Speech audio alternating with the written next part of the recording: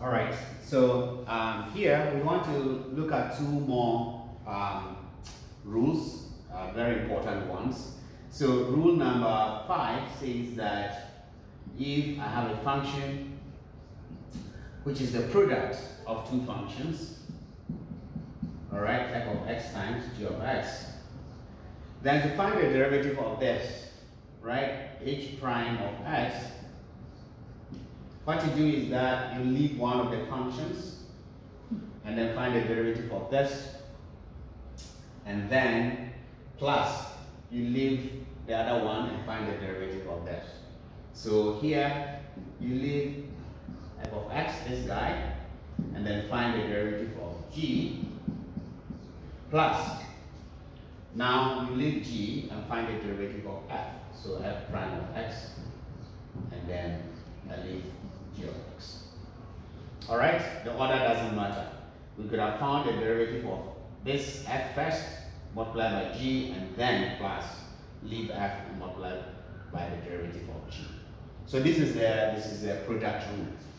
Okay, very, very important. You come across it a lot. So suppose that you have a function. Let's call the function f. We can use f of x. Let f of x be equal to, let's say, x squared into 2 minus x cubed. Okay, so you have a function multiplying by another function. So you can apply the product rule here. The alternative, of course, is that you can expand this, and then for each of them, find the derivative using the power rule, right? Okay, so we just want to show how you apply the product rule to that. So for this, f prime of x would be equal to, I can leave this guy out, x squared. Then I find the derivative of what is in here. The derivative of a constant is 0, so this is 0. But the derivative of this, I'm going to get negative 3, then x raised to the power 2. Right? The derivative of this is 0. Then this, I bring the 3, and I subtract 1. That gives me this. So I left this and found the derivative of this. Plus, so now I'm going to leave this and find the derivative of that. The derivative of this is 2x raised to the power 1, right? Then I multiply by 2 minus x cubed. So really, that is the derivative. The rest is that you can simplify it whichever way you want, right? So you can rewrite this as, if you like, negative 3 x squared times x squared is x to the power 4 plus this other expression. You can simplify this if you want. This time this is 4x minus this time this is 2x to the power 4, right? I can combine this and that gives me negative 5x to the power 4 plus 4x. So f prime of x is equal to that. Okay? So that is how you apply the product rule. Again, I could have started by finding the derivative of this and leaving this, and then later I leave this and find the derivative of that. Okay? Good. We'll do some more examples where we apply this. For now, we're just illustrating this rule. So the next rule we want to look at is the quotient rule. We'll look at the quotient rule, rule number 6. Suppose your function is f of x over g of x. Okay? Now here the order in which you do things is very important.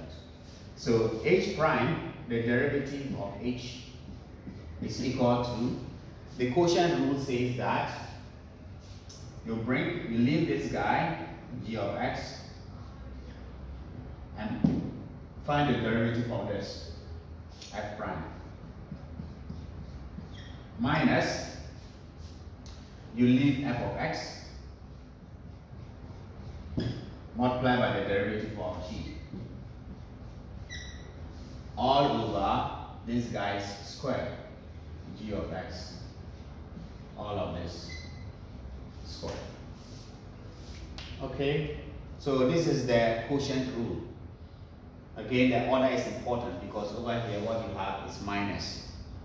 Okay, so this is, I take this up here, I leave it, I find the derivative of this, minus, then I leave this, I find the derivative of g, and divide by this square, the numerator, the denominator square.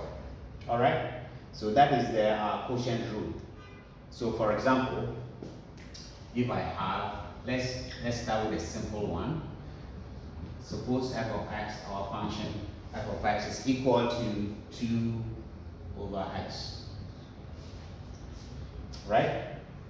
It's a quotient, it's 2 over this. So f is a constant function and my g is x.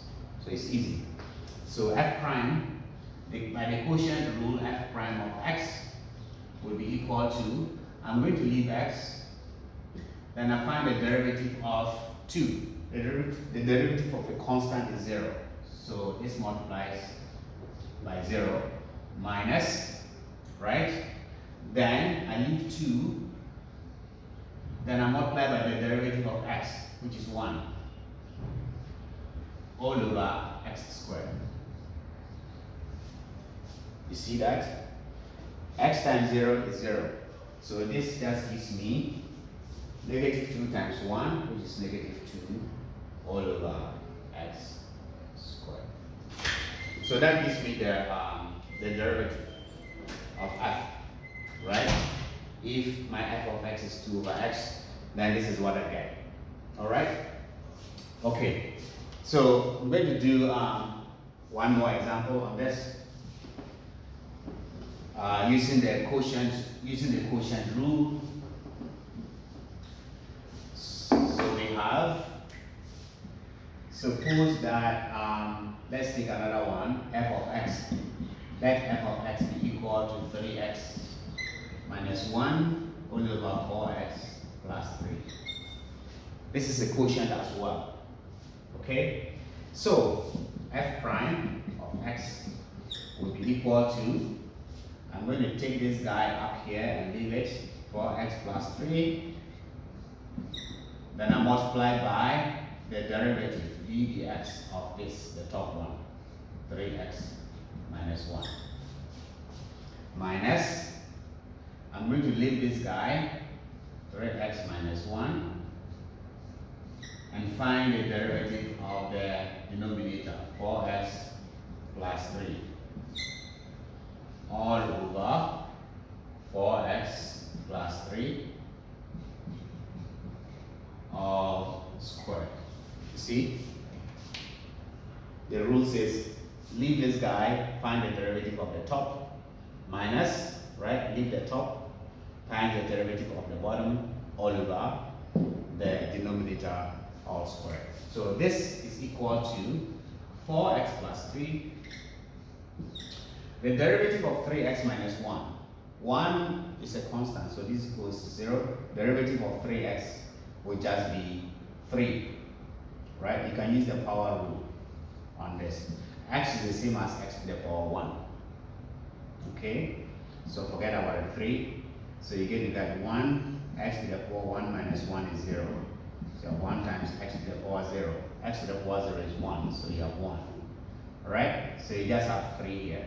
Okay, good. So you have 3 minus, they have 3x minus 1, multiplied by, if you differentiate 4x plus 3, you're just going to get 4, all over 4x plus 3 all squared.